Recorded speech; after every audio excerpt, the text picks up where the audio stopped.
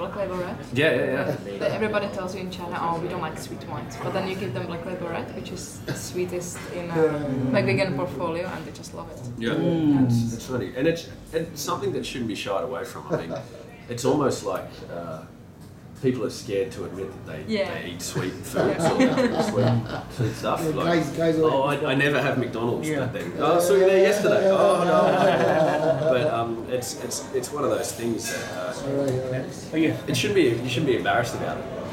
So it's, Yes, the agony of almost wineries now. You produce a lot of sweeter you can sell, but actually you don't. And people drink dry, but nobody buys. Yeah. Well, they said they certainly do buy them because I mean, if our biggest seller is Moscato, which I was saying to Jerry last night, was I certainly didn't become a winemaker to make Moscato, but it's it does pay the bills and it's giving people wine to start them on the journey.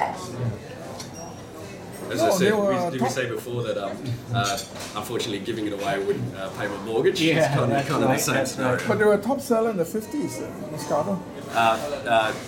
For sugar? No, the sweet wine, the Moscato. Moscato, top seller. Yeah.